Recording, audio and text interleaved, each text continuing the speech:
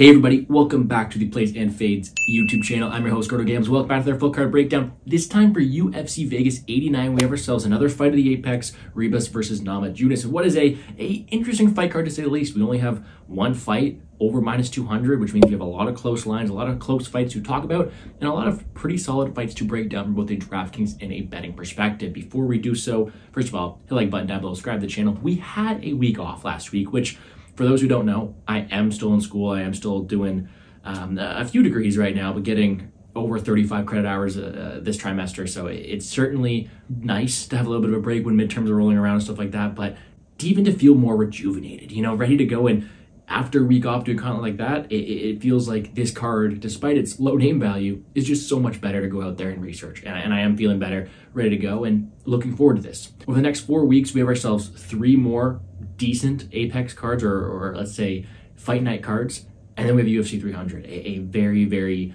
big card, probably the biggest in the past decade, one that I'll hopefully be doing some special content for. But after that, we have a week off, and then some fights that won't really compare. So this is going to be a big build up to UFC 300, so make sure you're subscribed. Content will resume as normal. I appreciate you guys sticking with me for the week off.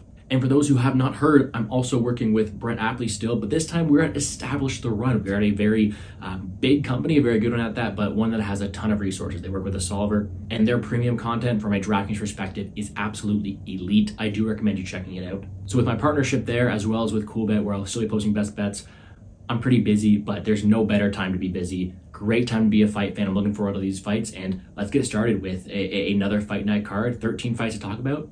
Let's do this. Get the fight night started with the 10-2 Muhammad Usman versus the 8-0 Parkin, and what is a pretty interesting low-level heavyweight battle. I'm not the highest on Muhammad Usman. He's a guy who is pretty much power or bust. I don't think he has much volume. I don't think he has much minute equity besides blanketing people or only having one power shot, because he doesn't have volume, doesn't have the most technical striking, and I do think his chin and defensive grappling will one day be a concern to him. Now, will it come in this matchup? Who knows? But he sees a guy named Parkin who is undefeated, who is spreading out of the Usman camp, and who a guy I think has a pretty well-rounded skill set. His last matchup wasn't that good against, you know, Canadian Cal Machado, but really left a bad taste in a lot of people's mouth. And now I'm seeing a lot of love for the underdog here in Usman, and money is kind of falling in on him. I don't understand that as much. I completely think that there is a world where Usman's able to either land that one-shot blow or blanket Parkin when it comes down to just being the bigger, more muscle heavy guy here. But when it comes down to who's the more skilled fighter, who I think will be winning minutes on the feet, who I think will have more volume and also has the jiu-jitsu edge, shall it turn into a few scrambles, it's going to be Parkin. And I do think that Muhammad Usman is lucky to be where he is now. He landed that lucky shot, or sorry, he landed that one powerful shot, but the one shot he needed in a fight he was losing against Zach Pauga, he had a very, very tired collar in front of him, fought a guy with no takedown defense in Tafa. Parkin can be his biggest test to date. I think that the volume, the fight camp, and just all the signs align towards a guy to make Parkin. And if the line continues to fall, I will be taking a shot on him here. He's the guy I favor. He is actually the true heavyweight here, in my opinion, too. Actually weighs in around the limit, and I do think that all these things are pointing towards him being the rightful side here. DraftKings side, though, not a fight I'm necessarily too interested in. We have a ton of close matchups. I'm going to be loving this mid-range, that's for sure, but this is one where, you know, Parkin's been content to go out there and pitter-patter to a decision. He scored 68 against Pogues, 83 against Machado. Those are not fantastic scores. Whereas I think more upside lands on the Usman side of things. He's a guy who's shown he can wrestle, and I think if he wants to win this fight, it's not in the feet, it's with a quick knockout or with ground success. I think GPP-wise, Usman may have some potential, but really, truthfully, at the end of the day, this is a fight that's projected to go the distance, one where I think the favorite is content to win a volume-based decision, and for that reason, not the best fight to target on DraftKings. I will be looking elsewhere. Next up, though, the 7-0 Andre Lima, 8-0 Igor Severino. 2 undefeated, very youthful Brazilian prospects here. Very, very fun matchup. Both guys updated my conditions. Both guys making their debut, and this one's going to be a banger. I think Andre Lima is the guy with more experience here. I mean, he has those kickboxing belts on his record. He is very technically sound, and he's a guy who has had success because of it. Only 25 years old, still improving, but much better defensively in this matchup, and a guy who I do think has good skills on the feet. Igor Severino, or Igor da Silva, whatever he's going by now, is a guy who's only 20. He turns 21 next month, not even legal drinking age. So for him to have that card in Vegas, poor him. But a guy who is very talented, still improving. And I do think that although he lacks the, let's say, defensive abilities that Lima has, will bring a very, very fun matchup. He is very well-rounded. He himself is a very good offensive striker, but because he's so durable and so young and so, let's say, aggressive, leaves himself to be hit. And I do think that when it comes down to technicality, Andre Lima will be the better technical kickboxer of the two.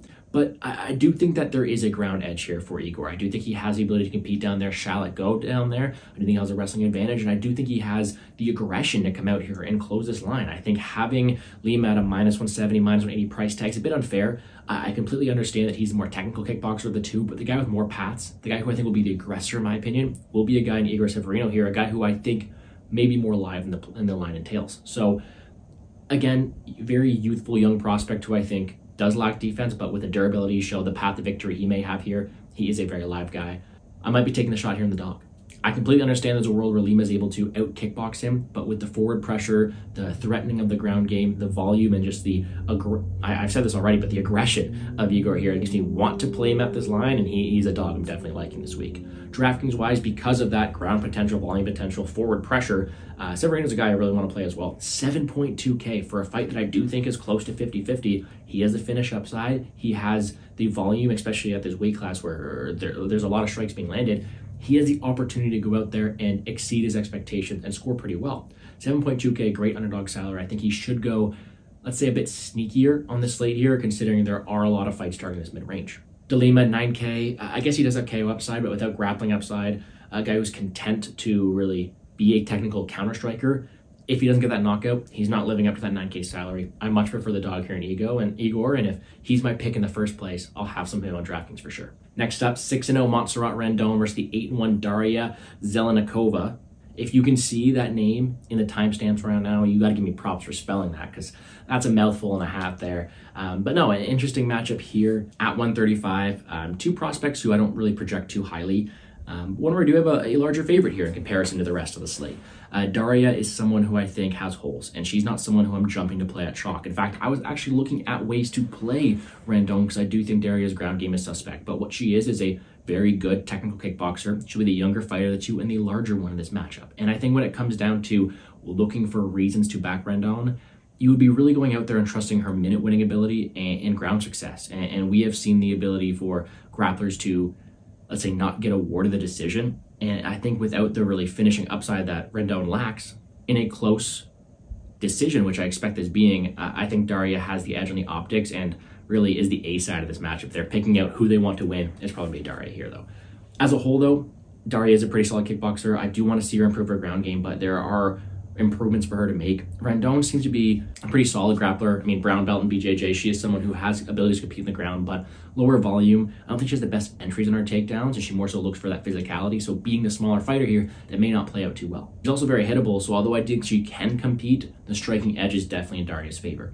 As a whole, although I'm picking Daria, I'm not confident. I don't want to play her at chalk because I do think her ground game can be exposed at any time if Rendon can take it there. I just don't have the complete faith that Rendon can do it at a 60% clip. So for that reason, the pick is going to be Daria a bit hesitantly in what should be a lower level matchup, to say the least. DraftKings wise, again, not another fight I have too much ownership in. You know, Rendon seems pretty tough, so a finish from Daria, not really too often. And without much grappling upside, you're relying on a volume-based decision at 8.8K. And does that outscore a Ramos, Quarantillo, Padilla? It really struggles for me to go out there and pick her here. If you're picking a finish win, you could have some leverage, but me as someone who is really hesitant in this matchup in the first place, I'm not really high on her at 8.8K. I actually prefer the Rendon side because, as I mentioned, she's not someone who I see winning all the time, but when she does, it comes with grappling. It comes with her ability to take down and pin down someone who has struggled in the mat before. So at 7.4K, Rendon is purely a pivot GBP play. She's not someone I trust at a high clip. She could very well go out there, be boxed up 15 minutes and put up 20 points. But she could also very well expose a huge deficiency in the ground game. And we could look back and be like, wow, we really passed on this fighter with so much ground upside at 7.4K. A few things to think about. I do think as a fight as a whole, I'm picking Daria. DraftKings wise, more upside on the underdog who does have that grappling path to victory, although I don't think she gets it all the time. Interesting matchup. Let's move on. Next up, 9-1 Stephen Nguyen versus the 13-5-1 Jarno Errens. It's not really my favorite fight in the card. I mean, we do have ourselves a big favorite here in Nguyen, a guy who had 3 attempts on Dana White Contender Series, a guy who I don't think is necessarily prime for UFC success, but a guy who has good forward pressure, great volume, good cardio, and who has a solid fundamental ability to compete. Jarno Errens is a guy who has had UFC fights before. He has not fared too well in them, but does show promise. I mean, he does have a good technical background. He does have a good ability to threaten submission, threaten power, and he does seem to have more finishing upside of the two in this matchup. But it's really a complete opposite matchup here. Steven Nguyen isn't the best technically, but he'll throw everything. Whereas Errens, I think, is pretty good technically, but won't throw anything, and that makes it for a very tough matchup to call. I think skill for skill, if you loaded these guys into a UFC game online and you are using controllers on them, I think Errens is more skilled, and I think he wins this fight. But without really me seeing him throw volume or really compete at the pace Nguyen can, I cannot trust Errens here and pick him outright. And so for that reason, gun to my head, I will be picking Steven Nguyen here, but definitely not playing him at this price tag. It's actually pretty disgusting to think so. Not that much finish upside on him, although he does have a lot of volume, isn't the best ground fighter either, and I do think the guy with more submission upside is Errens here. So I'm really confused in this matchup. I want to pick Errens, but I haven't seen enough from him in the UFC or against good level of competition to back him here, and for that reason, the pick will be Nguyen. DraftKings-wise, though, Nguyen being the most expensive fighter slate, 9.4K, no thank you. I mean, I much prefer a lot of people, more people around him. He does have volume upside, but Errens has been content to fight at a slow pace, and if Errens slows this matchup down, I don't think Nguyen has much finish upside. I don't think he has the ability to go out there and land takedowns at a high clip. You're hoping he lands another 200 strikes, which is just not a promise, especially not one that comes with as much certainty as a 9.4K price tag should. I much prefer the Errens side. You're punting at 6.8K, but you're getting a guy who has finish upside. What do you think is more technical, who does pose power and submission threats, being a very low-owned guy as well, I think at 6.8K. I think he wins more than the price tag entails, so for that reason, you're getting a bit of a upside here on Errens, but truly a fight I don't want too much part in. I'll mostly be passing on this one and looking to continue forward, but gun to my head, give me Nguyen. Next up, 13-2, Miles Johns, 19-9, Cody Gibson. Super fun fight. I think the talk of the town has been that Katona versus Gibson fight. Super high pace, fun matchup to watch, and now, because of that loss that was entertaining enough to get a contract, we have Cody Gibson back in the UFC against Miles Johns. Miles Johns, I think, is an extremely technical striker, good counter strike, good ability to move, ability to mix in takedowns as well, and a overall really fundamentally sound fighter. I really like Miles Johns. I've backed him many times before, but he's getting an interesting matchup here, and I don't know if the line really reflects the styles. I think this line more so reflects the skill set. I think when we look at, again, comparing the two guys, I think Miles Johns might have more power. I think he'll have better technicality and better footwork. But in this particular matchup, that may not matter, because you're going to get a guy in Cody Gibson who will throw everything at you, who will walk forward, be extremely durable, and make you push a pace. And when it comes down to having the larger fighter here in Cody Gibson, the guy who I think has better cardio here in Cody Gibson, and the guy who will land more volume at a higher clip, I don't think Gibson should be an underdog here, and he will be my pick to win. Now, money has come in on him. I'm not the only one to think this way, but I do think Miles Johns is getting a very tough matchup here. He's not getting someone he can circle off to the side and counter-strike the whole time. He's getting someone who will force him to fight at a very, very high pace and force him to try to find that power shot. And I think that Cody Gibson has shown the durability, cardio, and pressure to avoid that, making him my preferred spot here. I do think Cody Gibson has the size, the length, the reach, but more so the volume and aggression to win this matchup, and he'll be my pick as an underdog here, and also a great underdog to target on DraftKings. 8K, 8.2, they're right in the middle here. I think Miles Johns, do I see him going out there landing takedowns at a high clip? Not so much. He hasn't been historically a great DraftKings scorer, so I much more prefer the dog here at 8K. Cody Gibson has scored 66 points in a decision loss. He wins that fight, 96 there. He's also been a guy who's put up 126 before. His ceiling's certainly higher than Johns, and is a guy who will fight at a high enough pace that allows you to have some good leverage at 8K. I do think he'll be decently popular, so if you're looking to be a bit different, maybe not get away from this one, but still, a very solid underdog who I don't think should be an underdog here is Cody Gibson. I like his volume, I like his pressure, and I like his size to overall win this matchup and potentially put a good score on DraftKings as well.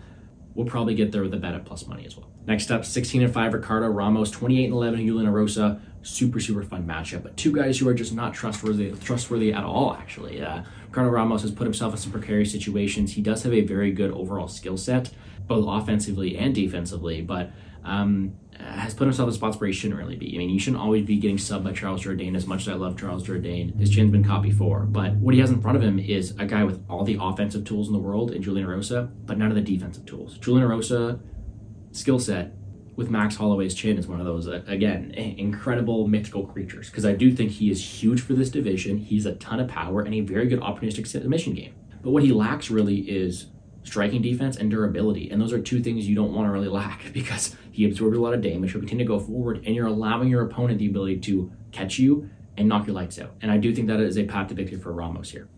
When it comes down to overall skill set, if these guys were at chin parity, I would take Erosa, because I do think he's a guy who is extremely undervalued by the market all the time because of how good he is offensively. And it's not like Ramos is super trustworthy either. And I think it's going to come down to hindsight really not playing this into factor. Both these guys are not that durable. Both these guys are not that trustworthy. So you're really kind of throwing darts here. And if that's the case, I want the guy with a more proven offensive skill set at an underdog price tag. And I do think Julian Erosa is a very live underdog here. Now, if he gets sparked in the first round, I'm not too surprised. It's happened before. His durability and defense is not there.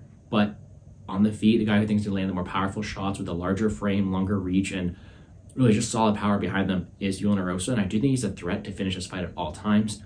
I'm going to pick him as an underdog here, surprising myself by saying that. DraftKings-wise, though, 7.3K, maybe one of my favorite underdogs in the entire slate. He has shown the ability to go out there and win fights and score 96 against Duodu, 112 against Peterson, 102 against Charles Jourdain, 131 against Nate Landwehr. The guy has a very high ceiling, very high pace, and his offensive skill set is no joke, but he is that GBP play, because if he loses, he puts up nothing. In his last 3 losses, he's put up 6 points, 4 points, and 4 points.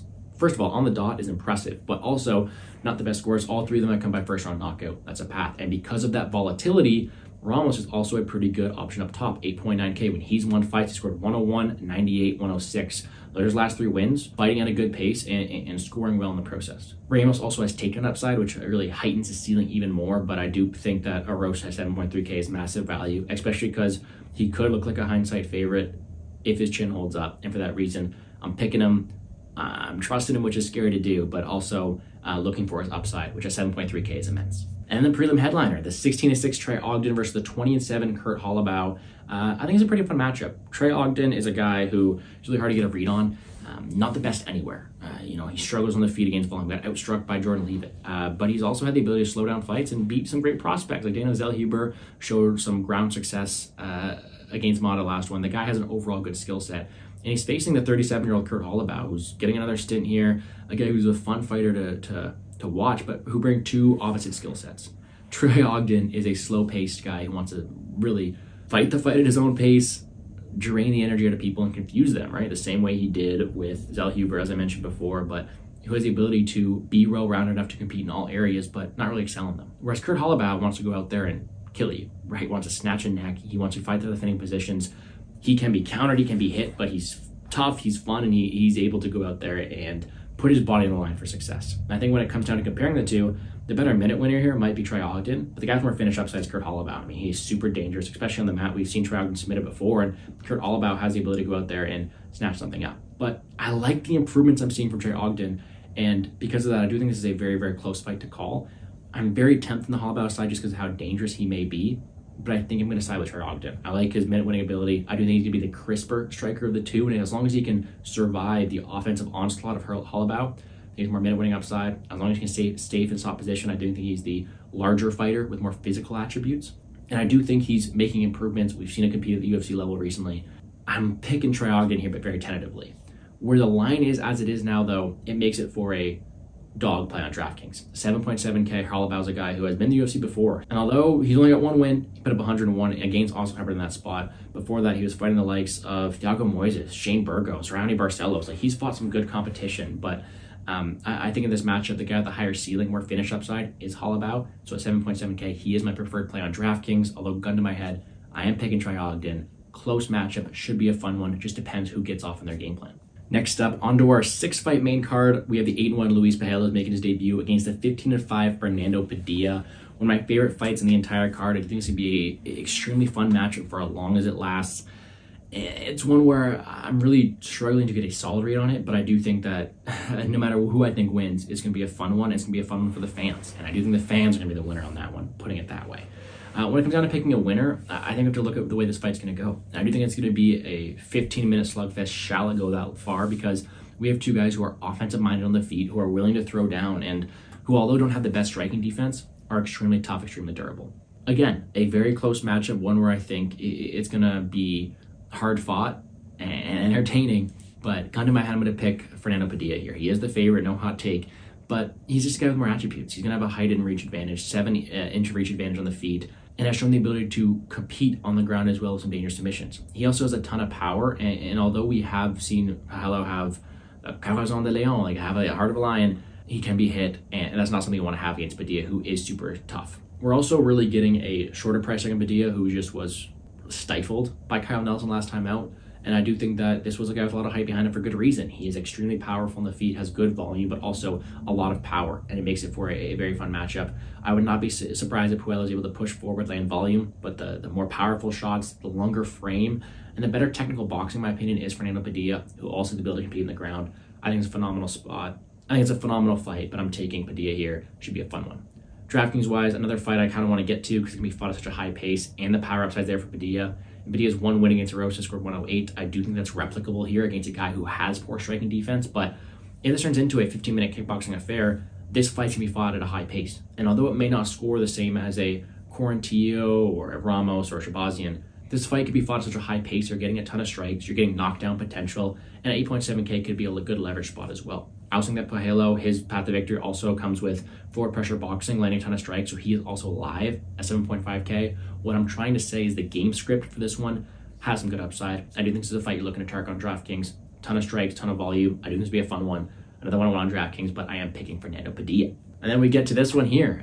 Fair warning to everybody, this might be a bit of a biased breakdown. I am one of the biggest Billy Q fans for many reasons, but just a guy who I always want to look to back, a guy who I'll always be cheering for. So just keep that in the back of your mind. Billy Quarantillo is a phenomenal pace fighter. Has one of those styles that you always want to cheer for because he's always looking to break his opponents, and he does a very good job of that. Cardio machine. Had the pleasure of watching him in Nashville, and also a guy who helped me out with my tickets there. A guy who's just super fun to watch. Will be completely relentless on you, will look to break you, and he's done that against some good level of competition. Damon Jackson and Alex Hernandez. Solid boxing, solid wrestling, amazing pace, but even better cardio and durability. And although he lacks the best striking defense in a lot of times here, he has shown the ability to take shots, as long as you're not flying knees from Edson Barbosa, and continue to push forward and punish his opponents. He is a round 2, round 3 cardio machine who will go out there and look to get late finishes, which is something that's not really the best thing to hear when you are Yusuf Zalal taking this fight on short notice. Zalal is in his second stint in the UFC. I've always rated him pretty highly. I mean, he's a guy who I've backed before, but a guy who's a primary wrestler. He doesn't have the same volume on the feet, although he's a good counter striker who typically does have good cardio. I don't think his volume nor his cardio is on the level of Billy Quarantillo. I do think that Zalal has wrestling upside, but we saw him go to a draw against him on Blackshear where he did wrestle, where his cardio was tested even more. And I do think when it comes down to the later rounds, the guy who is going to have more left in the tank, the guy's going to be winning the optics, the guy who has more finish ability and better cardio in the later rounds is Billy Quarantillo. And although the wrestling path to victory might be there for Zalal, it also might tire him out even more. I really like Billy Q. I missed the line at minus 135. I'll probably end up betting it if it stays around minus 160. He is one of my favorite fighters to back, and for very good reason. I don't think Zalal has the control to keep him there and not gas out. I do think Quarantillo is going to make him work and has the durability and cardio to take over as the fight goes on. I'm pretty confident Billy Q. Do with that information what you will. DraftKings-wise, though, 8.6K, he's one of my favorite plays, but he will also be a very, very chalky option. Quarantillo is a phenomenal DraftKings scorer. Scored 87 against Jackson, 125 against Hernandez, 141 against Benitez, and 109 against Nelson there. Phenomenal scorer, phenomenal pace, and for that reason, he's someone who you're going to want to have in your lineups. I do think he can break Zalal and score very well in the process. The problem is he's going to come with a big ownership, and if you're playing single entry, that's fine. If you're doing cash, that's fine. If you're looking to be different, maybe go somewhere else here, because he is going to be very popular and for good reason. Zalal, I think, is a perfect way to be contrarian. If you don't have Quarantillo, look at Zalal. He doesn't have the best box scores, but his path to victory is rooted in takedown success and controlling Quarantillo for 15 minutes. And you're going to need a ton of takedowns to do that, a ton of control time. And that is a very high-scoring path to victory. I don't think Zalal gets it, but when he does, you're going to get a ton of leverage on the field, and you could have a good opportunity to be unique and score well on DraftKings because of it. One of my favorite fights to target. I love Billy Q this week, but he does come with a little bit of chalk. Next up, the talk of the town, the 7-0 Peyton Talbott, 9-1 Cameron Saaiman. This is the fight, really. And if you're looking for me to come out here with a strong stance, I don't got one. This is kind of like Dalgarian Rodriguez for me last week. I might just sit back and watch it because we have two young prospects, 25-year-old Talbott, 23-year-old Saaiman, who are highly touted and who people think are going to go to the top of this division. I personally haven't always been the highest on them. They've proven me wrong. They've shown they can go out there and compete, and they've won me over. And I think in this matchup here, we're getting a very close fight where styles are going to be a bit different. I do think Cameron Saaiman can compete. I do think he is a very good striker, but he's slow to get his reads on the feet. And I do think that Peyton Talbott, although he's also a guy who builds, will start faster and end faster than Cameron Saaiman on the feet, making the better striker. The X factor here is the grappling of Saaiman. And although Saaiman isn't a primary wrestler. He has that in his back pocket, and he can control people. Peyton Talbott was controlled, although to a decent wrestler last time. That is a sort of red flag to look into. If Peyton Talbott cannot get up from bottom position, Saaiman's going to win this fight. But if this fight's a 15-minute kickboxing affair, I very much favor the height and reach and volume and durability of Peyton Talbott. He also takes shots better, wins optics, and I think for that reason, he should be able to bank a couple rounds to Saaiman and win a decision that way. Either way, super fun fight. DraftKings-wise, though, not a must-have. I mean, Talbot went out there and he scored 68 in his debut. That's not phenomenal, but he's a guy who's going to want to keep this on the feet. He's going to have a ton of volume, and that makes him for a good GPP play, but he needs to have a perfect fight fought. That is going to involve potentially finishing or landing hundreds of strikes to win this matchup. I don't think he is landing takedowns of his own right. I think he needs potential finishes or insane volume to live up to his price tag and ownership. Whereas Saaiman, although I'm not picking him in this matchup, I think it'll be close, he has shown to score 116, 105, 118 in his wins. He has wrestling upside, and I do think his path to victory has a higher ceiling than Talbot's does. I think if Saaiman wins, it's going to come with wrestling. It's going to come at a lower ownership, in my opinion.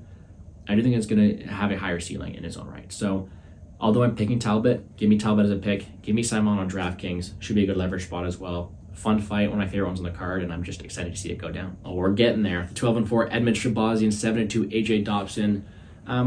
Two guys I've actually been higher on than I should have been. AJ Dobson's the guy who I've backed a few times before, finally paid out for me last time against Tafa Achikwe, but a guy who I do think has good potential, who just hasn't really come into his own. He does have a ton of power, he does have good physicality, but he hasn't really been able to utilize it to the best of his ability recently, but he has fought some decent opponents.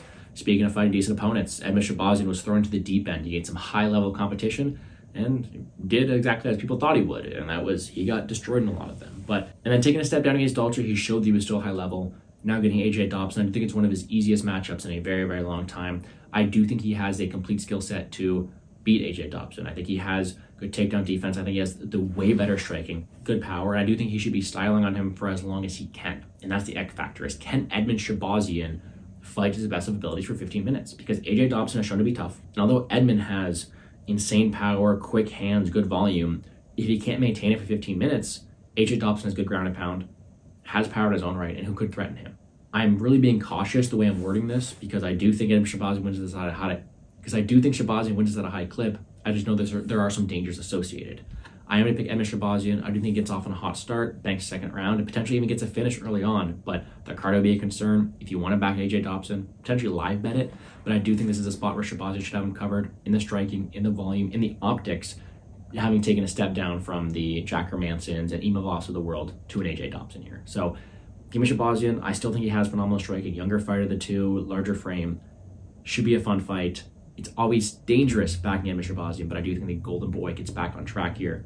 Fun fight. Co-main event time, 9-1 Carl Williams, 7-3 Justin Tafa. We had the whole Tafa brother stepping in out of a movie, pretty much, where Junior Tafa stepped in to face Rogerio Lima last time in place of Justin Tafa, which made for a pretty fun dynamic there, but Junior got served, and Tafa is the supposed big brother, is the guy who has UFC experience.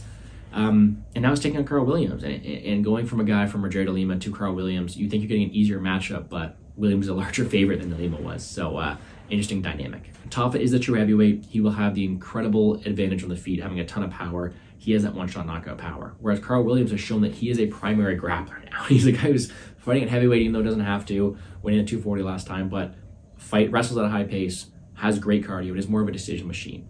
This fight is the easiest fight to break down. Justin Tafa has 5 minutes, maybe even less, to land a knockout blow. If not, Carl Williams wins this fight by decision on the mat. Wrestling of Carl Williams, round one power of Tafa. Pick your side. Do you want the round one or bust power striker in Tafa, or do you want the guy who can wrestle for 15 minutes as long as he avoids the power shot? I typically go with these wrestlers, and I think I will here in Carl Williams, but I'm not laying minus 225. It's a pretty dangerous connotation to take a guy who needs to really survive defeat and win a decision. But Tafa has shown if this fight gets out of round one, he can give up positions, he can be destroyed on the mat, and his takedown defense isn't really the best. So give me Carl Williams to avoid those first power shots, take him down, and then take him down over and over again until he wins this fight. I do think Justin Tafa has incredible power, which makes him a interesting guy to back, especially on DraftKings. This is the fight on DraftKings. This is one you're definitely needing to target because Justin Tafa at 6.9K will be a popular option. He, like I said, has round one knockout power. Williams is not the best striker, really can be hit. And when Tafa wins fights, he scored 104, 103, 103, 104. 4 wins, 4 scores above 103, and at 6.9K, you're on the optimal lineup. That is a phenomenal salary. He will be chalk. He has 3 minutes to do that. I do think he can. I don't want to back it too much. I more so think Carl Williams is a good leverage spot as well. He has 2 wins, averages 100 points in those wins, has shown the ability to go out there, land a ton of takedowns, landed 8 against Brzezinski, put up 130. That could be a path here for Tafa. I do think he has the ability to dominate on the mat. Shall he survive him? You're taking a very big risk, trusting him at 9.3K, but you're also getting a little bit of leverage over the field. You're getting a very high ceiling in the process, and I do think he is one of my favorite DraftKings plays. As long as he survives the first 3 minutes, this could make or break it for you in the slate. Very volatile matchup. I'm siding with Williams. Of course, I'll have some Tafa due to his salary and upside, but fun matchup. And then on to the main event. 12-4 Amanda Ribas, 11-6 Rose Namajunas. Wow, interesting matchup. Interesting line movement too. That's the first thing we should talk about is Rose Namajunas is now the largest favorite on the card. Thug Rose, after making her statement performance against Esparza, coming up a weight class, is the biggest favorite on the card. And I'm picking her here. I was going to bet her if it was minus 160 like she was, but this is a lot of line movement for someone who is unproven at this weight class, who has shown to be at the wrong headspace sometimes. That's the elephant out of the room here. When it comes down to pure skill, Rose is one of the best strikers we've seen. She's fought at a high level. She's proven herself in the UFC, and she has proven the ability to counter wrestle, to counter strike, and land powerful shots. She's a phenomenal fighter. The funny part about this is Ribas, although she has fought at 125 the most recently, her last fight was at 115. She is also a 115er, so they're just 2 girls who don't want to cut weight in the spot here, but still a very, very fun matchup. Ribas is insanely talented herself. A phenomenal ground game, good volume on the feet as well, but doesn't have the same power, doesn't have the same, let's say, precision on the feet or technicality, and her chin is a massive concern, as she is maybe one of the chinniest fighters in the female division. Additionally, although Rose is coming up a weight class, she's a big connotation coming up here. Everyone says, oh, she's coming up a weight class and she's older here. She's still going to be the taller fighter of the two, and she's still going to be only a year older. So interesting dynamics from this as a whole. And again, I alluded to the whole elephant in the room with the line movement. I still think Rose has not only more finish equity, but also has the ability to be the better striker and win the minutes. Of course, there's a world where Ribas lands takedowns, applies pressure, uses her volume, but we've seen more from Rose. We've seen her go 25 minutes. We've seen her land at a high clip. We've seen her take shots before. She is proven at this level, whereas Ribas, I cannot say that as much. Ribas is a phenomenal GPP play. She's a phenomenal potential play, but Rose has 25 minutes to land a power shot. She's 25 minutes to land more damage and outstrike, being the better technical striker than Ribas here, making her the favorite. At this price tag, though, it is really tough to back her, but she's still my pick. DraftKings-wise, though, it's a very interesting dynamic because we've alluded to the phenomenal upside of a Carl Williams or Billy Quarantillo. Like, there's going to be some high scores on the slate. Can you afford Rose at 9.2? Line value says, well, she's the biggest favorite on the card. You probably want her, but she has shown the ability to score only 80 points in a 5-rounder. She also got the ability to score 118 points in a 5-rounder, but nonetheless has shown to be sometimes slower volume. And I think that she is not a must play at this price tag. I still think she's a solid option. I think she'll land volume, has finish upside. She's also okay play, but she's not a must play. Ribas at 7K is another one of these underdogs that just has a ton of upside. You know, she has finish upside on the mat. She has incredible volume. If her pace can hold up, she's shown the ability to fight at a high pace. She's also a very interesting option at 7K, and I do think she's someone I'll be targeting, especially having a 5-round ability in a fight that's favored to go the distance. So all this to say is, although I'm picking Rose, there are some wide lines. This is not a must play on DraftKings, and actually, Ribas is a very viable underdog in her own right, but interesting matchup that I do think Namajunas should be favored in, maybe not this much. I'm picking Thug Rose. Hope she gets back in her winning ways, and hopefully she's able to put up a big enough DraftKings score to live up to her 9.2K salary. But that's going to do it for me here on the Plays and Fades YouTube channel. Let me quickly give you my quick picks. Taking Rose Namajunas, Thug Rose getting back on track. Taking Carl Williams, Edmund Shahbazyan, Peyton Talbott, Billy Quarantillo, Fernando Padilla, Trey Ogden, Julian Erosa, Cody Gibson, Stephen Nguyen, Daria Zed, Igor Severino, and Mick Parkin. DraftKings-wise, very, very fun slate. Let me first start off with that any of the underdogs are live. I mean, completely all of them are live to win this fight, and all of them have a potential to score very well. Salary could be off the table this week, because you have Tafa, 6.9K, who has a 110-point upside with a first-round KO win. You have Ribas, who has a 5 rounds to work against an opponent who she could have some success against. You have AJ Dobson fighting an inconsistent fighter, Shahbazyan, and you have Igor Severino, a guy picking to win outright at 7.2K who has good pace, pressure, and ground upside. Not even to mention the Julian Erosas or the Pajuelos or the Holobaughs who all have finish upside underdogs as well. Breaking down per fight, fights I want to target, Williams versus Tafa will make or break it. Lima Severino is also a very high level fight to target. Padilla Pajuelo could be fought at high pace. Quarantillo Zalal is also a great one. And those are really the four I'm targeting the most. By section, Williams, Rose, Edmund up top. Those are the big three. In the mid-range, which is really where I want to live this week, Quarantillo is my favorite, but I also love Padilla. I think Ramos has round one upside, and those three are really what I'm targeting the most. Underdog-wise, there's 1,000. I think I make a case for all of them, but my favorite ones, Cody Gibson, 8K. I think he's a ton of upside. Cameron Saaiman, even though I'm not picking him, has a ton of upside, 7.9K. Erosa and Severino are maybe my two favorite underdogs just because they're so cheap, have so much finish upside and pace upside, and having the highest ceilings on the slate. This is not a card where I feel too confident. It's maybe more of a GPP card for me, but there are many opportunities. Let me further elaborate by saying my favorite leverage plays this week are Yusuf Zalal. Even though I'm picking Quarantillo and he's my favorite play on the slate, Zalal is great leverage this week, could be a bit different. Saaiman over Talbott, and Rendon if she grapples. Finally, ranking my favorite GPP upside guys of the entire slate, we're now Quarantillo, Williams, Gibson, Erosa. And let's give you a top five. Saaiman, also pretty good GPP as well. Whew, a lot of DraftKings talk. Reignmakers wise, a highest ceiling in the entire slate. Williams, Quarantillo, Gibson, Padilla, Shahbazyan. Betting wise, nothing locked in yet, but I'll probably play Billy Q if I can. I want to have money on the guy. Make Parkin if his line stays the same. Cody Gibson at plus money. And potentially looking for unders in other matchups as well. With all that out of the way, with all my talking done today, hopefully you guys have gained enough insight to succeed in your DraftKings and betting endeavors. I appreciate everybody for tuning in. Hit the like button down below, subscribe to the channel. Make sure you're back for next week where we have another phenomenal slate. We're trying to make some money on it and all accumulating to this big UFC 300. Make sure to check out Established to Run where I do premium content there, as well as the Cool Bet Best Bets video that'll be up later this week. And with that, guys, best of luck at UFC Vegas 89. Let's make some money.